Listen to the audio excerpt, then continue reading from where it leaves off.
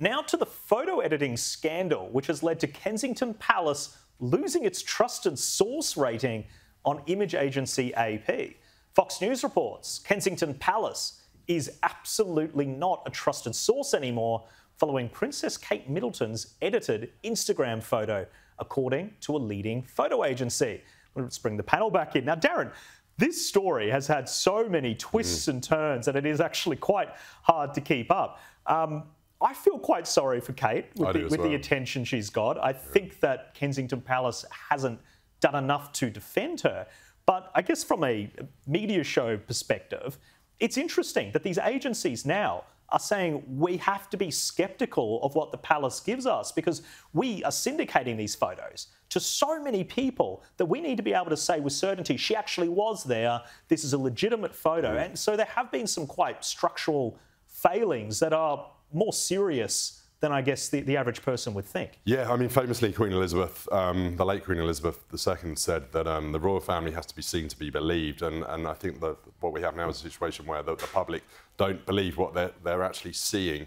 A photo should tell the truth, but it is also true that agencies allow a small degree of modification to clean up a photo, but obviously these alterations were quite major. I feel sorry for Kate in a way. And the other thing that should be pointed out is that there's a long history of the royal family putting out images and portraits and things like that that have been modified and altered. Like the Queen Mother famously said to the royal photographer, Cecil Beaton, stop making me look younger. No one's going to believe what they're seeing. And one of the royal photographers came out this week in the Times of London and said that in some photos from an event, I think it was a wedding, he'd actually photoshopped the head of Prince William onto a photo. Incredible. Because he was unhappy in that photo, but in all the other scenes at the event, he looked happy.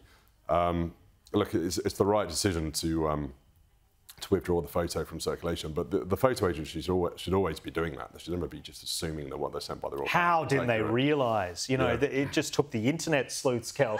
And I guess to Darren's point about how there have been some historical issues with alterations and everything, is it just now that we're in the digital age that we are catching some of it? Is it because now that we've got the technology, we can zoom in? Do you think it's been happening for longer? Oh, absolutely. Look, can I say, when I look at this story, I'm reminded of a catchphrase that Jack Benny, the American comedian, used to use often. He used to say, there will now be a short pause while everyone says, who cares?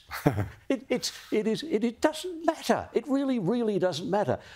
Frank Hurley was an official war photographer in the First World War. At one stage, the army was getting upset with him because he used to put in better skies. He'd find a cloud photograph from somewhere else and put it in behind the picture of the tree. It's been happening forever. It's what photography is all about. It doesn't matter. OK, move on. That's dealt with. Well said. Kel, Darren, thank you so much for joining me.